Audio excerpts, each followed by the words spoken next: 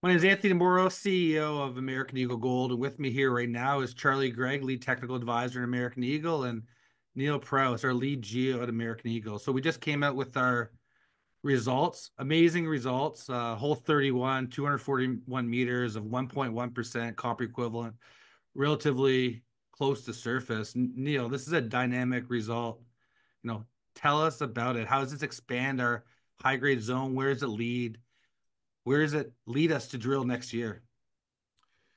Yeah, 31 is a really exciting result. It was a fence hole off of 17, which was our best hole from last season. And it shows that hole 17 isn't just a one-off, that there is a very strongly mineralized corridor along this trend.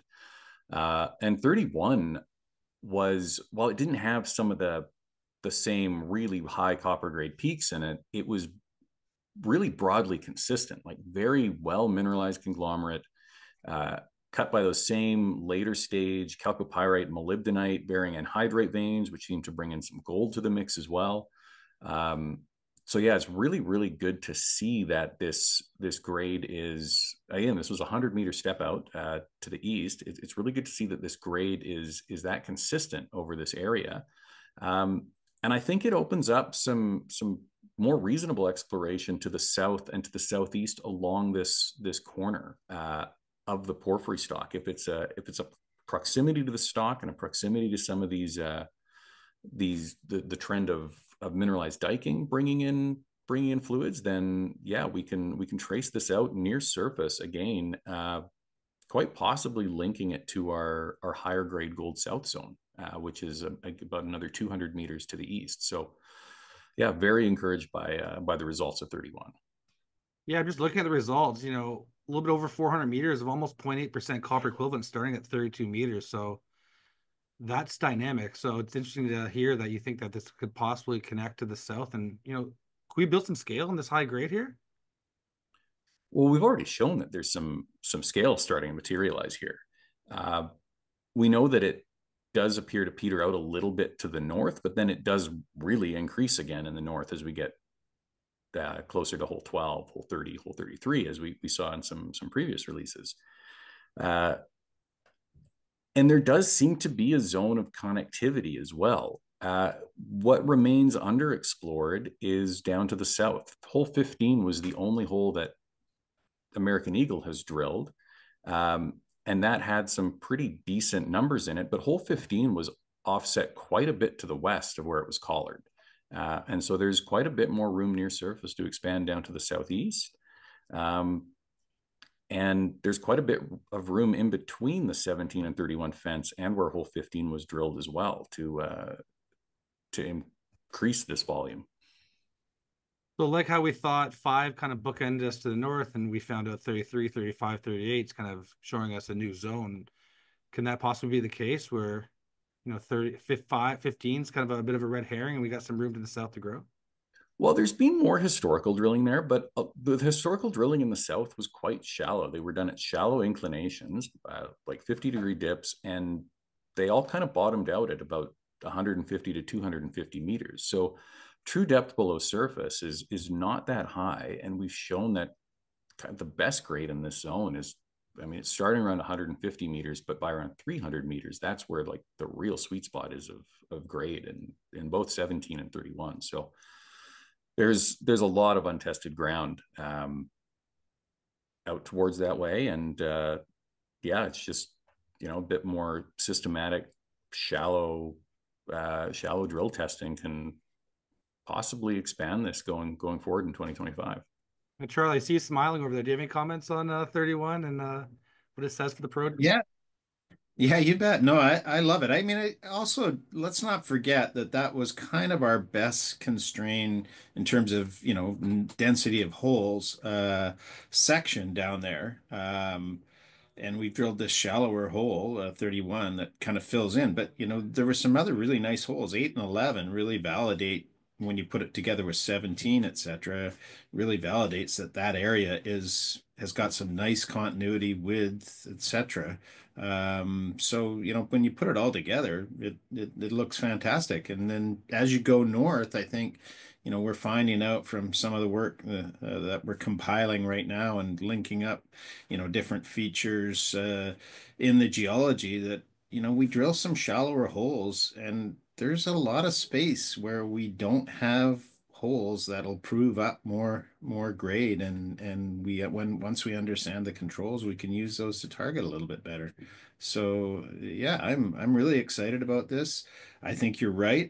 I'm pretty sure that we can link up this zone to the stockwork zone and have a big volume, a much bigger volume of shallowish mineralization down there that would be a great Kickstarter to any kind of development project. It looks to be, from my standpoint, it looks to be kind of dipping towards the east to the east pretty steeply. So, if you step out further east, can we hit more of this kind of on continuity that way?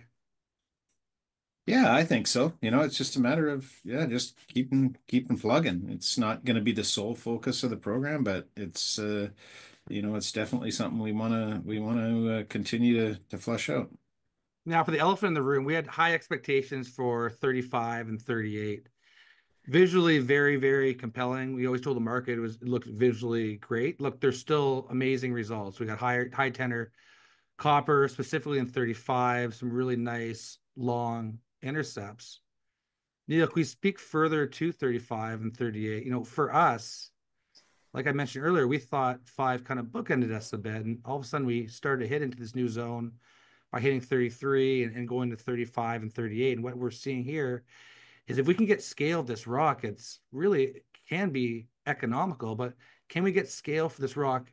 A and B, how is this area kind of showing us, where the jewel box might be coming from and where we might be able to even find some higher grade that the market's really going to attach themselves to? So 35, when we drilled 35, we hit at about 198 meters, we hit to us, at least in American Eagle's phase of drilling, we don't have a ton of information from the historical holes, a new mineralized intrusive. So it's a unique composition. It's geochemically distinct from the Babine porphyry stock. And unlike the Babine porphyry stock, it hosts variably abundant disseminated copper sulfides, bornite, chalcopyrite, and in the center of some of the larger bornite grains, we can even see chalcocite. So obviously, yeah, very high tenor of copper mineralization. It's very, very good to see a large volume of just consistently mineralized intrusive. That's in more traditional porphyries.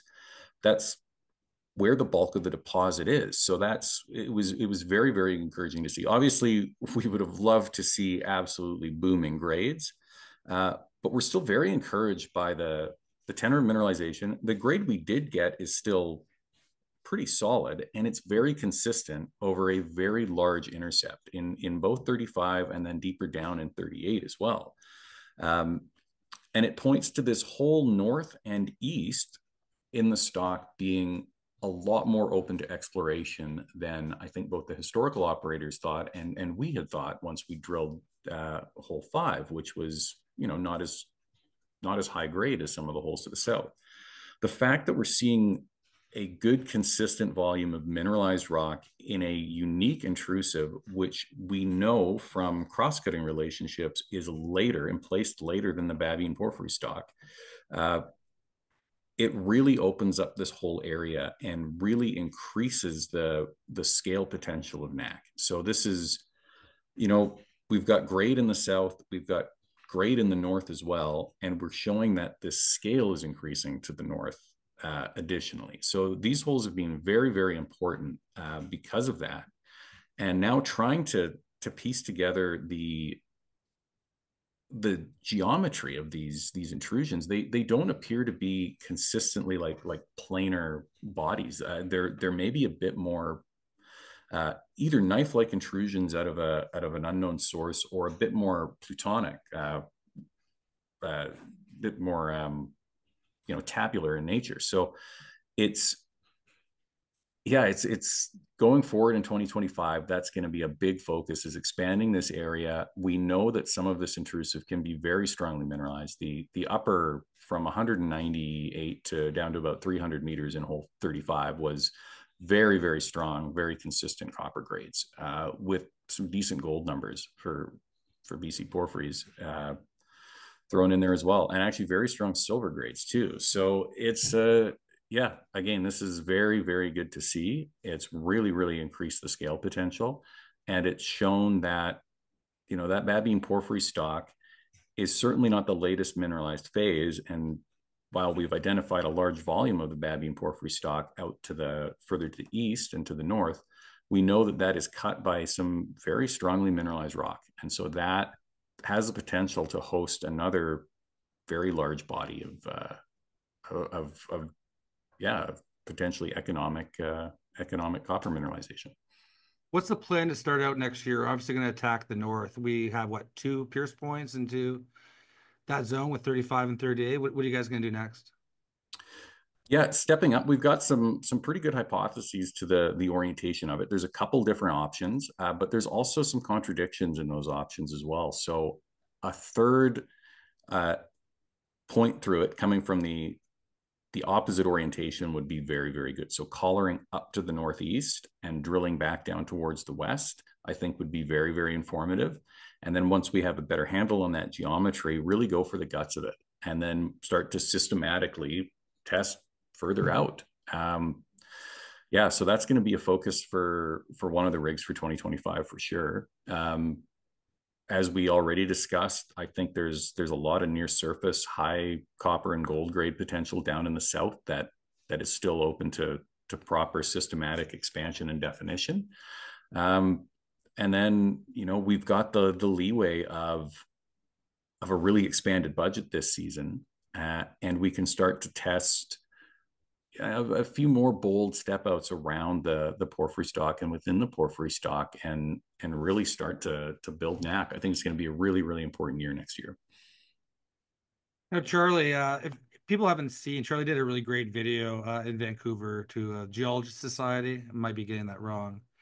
And one thing that you said that really stuck out for me is, we're just kind of just dipping our toe into the water of this, newly discovered mineralized zone that we found. Cool. So can you speak further to the results of 35 and 38, and maybe speak a little bit further to what you were talking about in December at that presentation, which I encourage everybody to watch.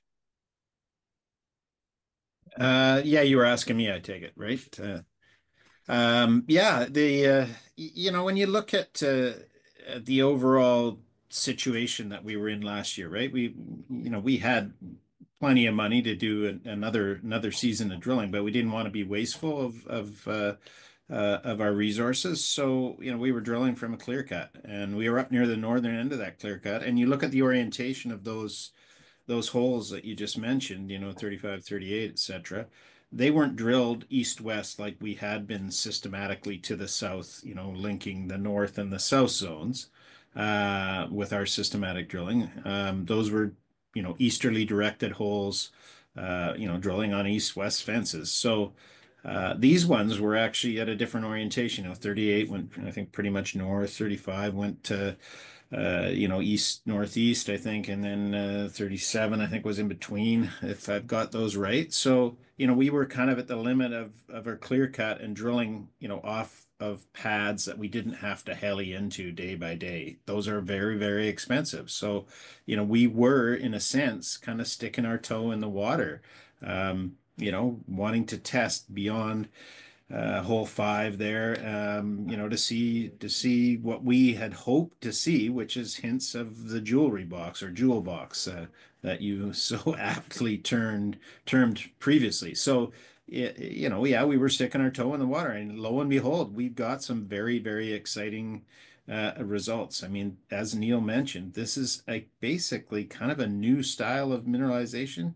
Yes, when we look at the old holes, we see hints of that in other places. We also kind of have a hint that, in terms of timing, that these so-called copper dikes, these monzonitic, very high K rich bornite bearing dikes that we've hit, all the way along, a kind of part of that in that they post date the Babine porphyry. So, all that kind of combined, shows that, hey, yeah, we're just scratching the surface on something new, something different. It's related to that better grade up in the north zone. Not quite the same style at all or timing as, most of the mineralization in the south zone. So, yeah, it's an exciting new thing that we're just scratching the surface on, I think. And now we have the resources to really go at it. And yes, there's some things that we don't understand because we have very few holes in their own, orientations that don't totally tell the tale. And the other thing to remember is, we don't have tremendous outcrop on this property. So, you need to use the drill to understand the geometry. So, it's largely till covered. It's kept knack hidden. Otherwise, I think it would be a hole in the ground right now, if it had been exposed. So, we have to use the drill to kind of understand things and direct us down the road. And sometimes it slows you down a little bit, but very, very exciting results, no doubt about it. A hole in the ground. I've heard of forward-looking statements, and I think that's a backwards-looking statement. Yeah, well, I think it's true, it really is. If if people can see what's there, if you had that thing whole stripped off, I think you'd see a lot better mineralization at surface than we see right now, with a big till blanket. It's just a very extensive till cover. Sometimes it's pretty thin, and sometimes there is definitely outcrop, but it's not continuous, and you get very little sense of what the geometry of the con controls on mineralization, such as the orientation of dikes or the orientation of a stockwork zone or that sort of thing. We just don't have that information available in the outcrop. So we think this thing comes to surface. We're trying to find out where, and we think this thing's probably sourced from somewhere at depth, which is easier said than done to find it. But, the one thing that we do have that very few companies have is the cash to explore without the pressures from the capital markets. So I think we have the team. I know we have the team to do it. We have $37 million in our treasury, and we're fully funded for a minimum 2 years, probably three. So we'll have a lot more information to come. We're going to provide an update probably in later January, early February about our plan for 2025. We finally have all of our information, all of our assays out. We're going to model it. We're going to give the public a concise plan, and we'll have it. But guess what? We're going to end up finding things we didn't expect to be there, and our plan's going to change. But expand that donut, do some big step outs, find it out its source, flush out this north zone, hit that IP embayment zone, and just find more gold in the south zone. So we got a lot of stuff to do. It's gonna be a busy year, but we're looking forward to it. And thank you very much, Charlie and Neil. Upwards and onwards. AE.